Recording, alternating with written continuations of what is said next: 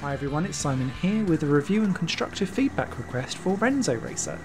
Renzo Racer is developed by a small Mexican studio called Soft. They're independent and they're building a kart game, and they got in contact with me because I play all of the kart games under the sun and was just looking for some constructive feedback whilst the game's in early access. It is in early access and will continue to be so for the next 6 to 8 months or so, so pretty much being ready for a full release in 2020. Renzo Racer is a cutesy animal kart racing game. There's 16 animals to choose from. Each one has slightly different characteristics in terms of acceleration, top speed, weight of the car, and you race around 20 tracks, although they are grouped into themed worlds essentially. So very similar to most of your kart racing tracks, you have small cups of 4 races. They'll all be around slightly different environments.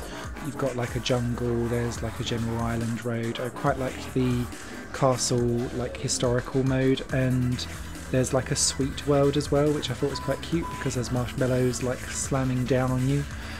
So yeah, I really like the theming, the music was really good. However, there's 2 things for me that karting games live and die by, and the first one is frame rate, which Renzo Racer has a really good frame rate for. It doesn't necessarily matter if the graphics are great or terrible, so long as it runs smoothly, and that for Renzo Racer I have to say it does, so that was good. The second one though is where the issue and the constructive feedback for me comes for Renzo Racer, and that is around the handling. It doesn't matter how much effort you put into a karting game, if the handling is poor and you don't get enjoyment out of it, the rest of the game is essentially worthless as a result of that. And the issues for Renzo Racer start initially from when you pull away. The acceleration is really tardy, and there's like, it's as if each kart has like 3 stages of gears. You've got like a pull away acceleration, which is painfully slow. Then you've got like a middle gear, which feels just like you're on like the 50cc version of every game ever. And then eventually it will kind of transition into a much faster speed, and you're like, ooh, that's cool. But not too many tracks actually ever let you get that far for very long. And it's just as well, because when you hit the corners, each car handles like an absolute truck. And it doesn't matter necessarily what animal you pick, they all handle like trucks. And so it doesn't matter, like if you at high speed, you can't then get around corners because you just smash into the wall. Then when you smash into the wall, invariably you get clipped at an awkward angle. The car then grinds to an immediate halt. You then have to go through that whole tedious process of accelerating really slowly again. That would all be fine if you was able to brake and turn at the same time, but Renzo Racer completely ignores any drift mechanic whatsoever. Now, I don't necessarily mind that if the cars are able to be zippy and handle appropriately as a result, but for Renzo Racer it doesn't. The issue for me, and it's around expectation and I guess correlation. You've got cars that are quite floaty in the air when they do jumps and go over ramps, and they're all flying around, and that's all fine. Then when you get to the corner and try to brake, braking only brakes and happens in a straight line, so then you kind of lock up your wheels and go forward. You can't brake and turn because there's no drifting involved. You just kind of brake in a straight line and then grind to a halt and then get stuck through that whole acceleration again. Similarly, I spent the first couple of races that I played the game smacking what you normally have is the trigger buttons on your controller for accelerate and brake. But it isn't, it's accelerate and reverse, and one of your bumper buttons are actually brake. So I was hitting reverse and it was slightly veering me off to the side because it was trying to swap ends, and I was like, this is very confusing. However, braking is less effective than hitting reverse. So I ended up reverting back to just hitting reverse anyway, or just taking my finger off the accelerator to try and scrimp my way round corners. So I found that really frustrating, and particularly the more challenging the circuit is in terms of corners and obstacles, because obstacles are done in such a way that actually they catch you out more often than not, because there's hardly anywhere in the circuit, particularly with things that like flip back and forth across the circuit, like saws. They go too fast, so they catch you out quite often. You then just get hit back to a halt again, and you're like, oh, now I've got to go for accelerations. Oh.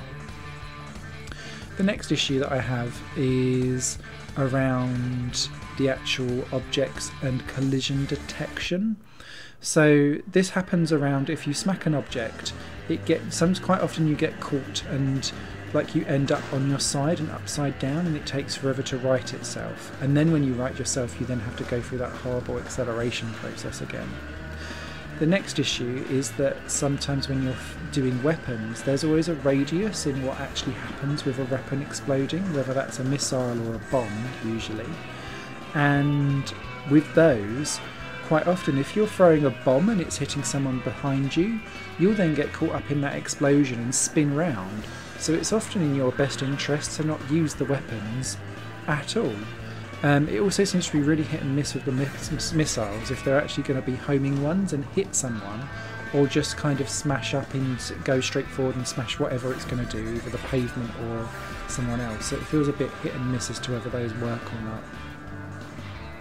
The game also comes with VR, which I've not been able to try out in any way, shape or form, but apparently for the next 6 months. The early access is about dealing with local and online multiplayer. So firstly for 2-player split screen, and then adding in online.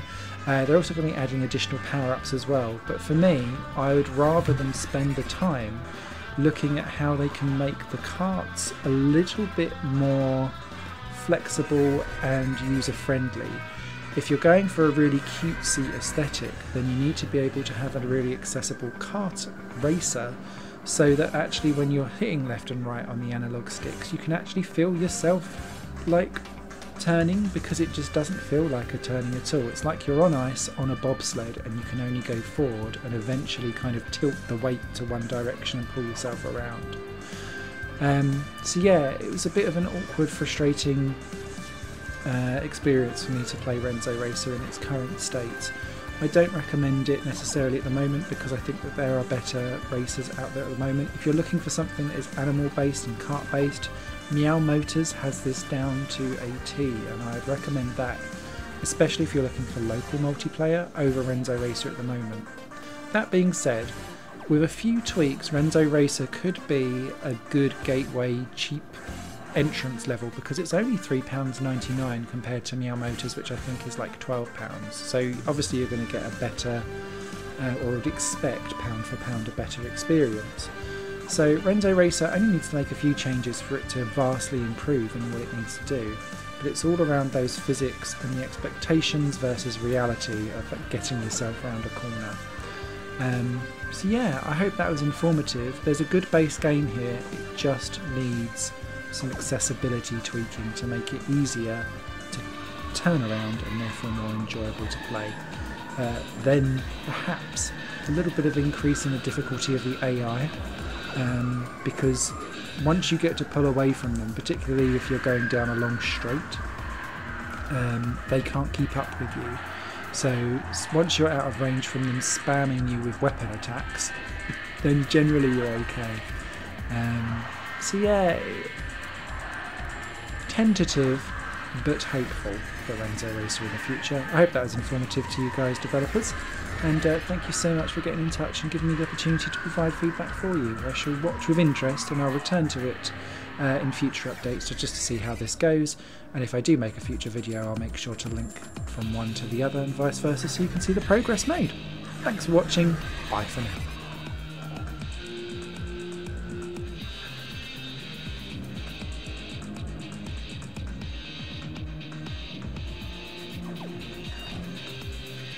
This channel is just one of my many projects that cover games, music and film.